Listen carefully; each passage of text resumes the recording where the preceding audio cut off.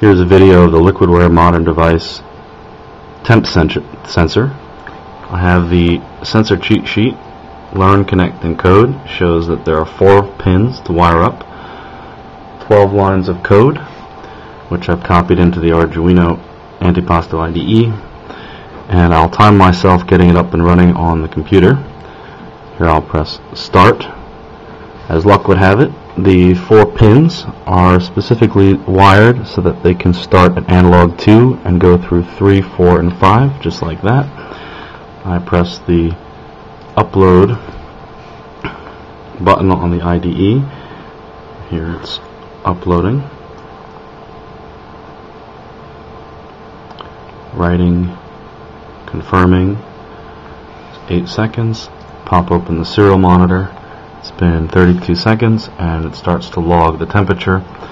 As I put my finger on the temp sensor, the temperature rises on the screen. You can see that scrolling, and when I take off my finger, the temperature drops.